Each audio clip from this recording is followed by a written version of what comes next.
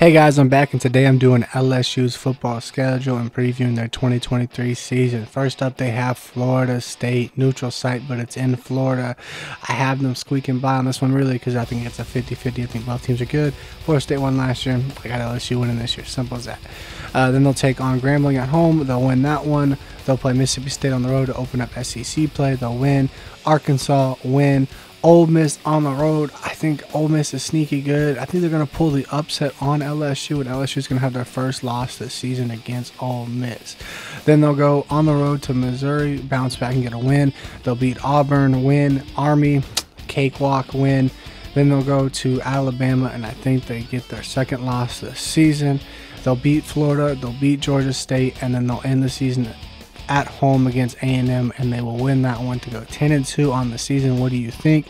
Am I right? Am I wrong? Let me know down in the comments below. Peace.